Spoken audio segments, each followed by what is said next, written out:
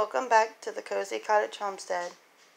So in case some of you have been wondering what I've been up to lately, we've been pulling up an old floor, putting down subfloor in the utility room. This is where the washer and dryer goes. And this is just another little closet. This is the bathroom. The tub, replaced some of the walls, put some pretty wood up, siliconed around the subfloor. Of course, some water spilled when we pulled up the toilet.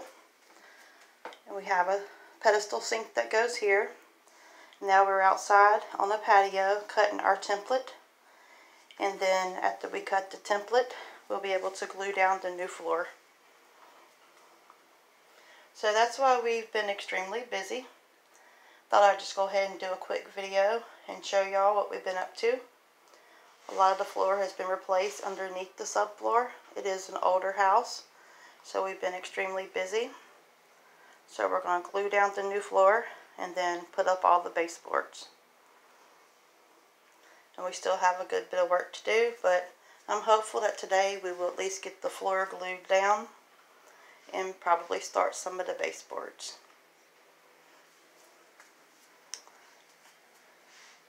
So thanks for stopping by today. Just a little short video on what we've been up to. I have some more really good videos coming out. Thanks for hanging in there with me. Sometimes life just gets busy and you have things that you have to work on. But we're always constantly working and fixing and doing something around the homestead. Now this is at our rent house.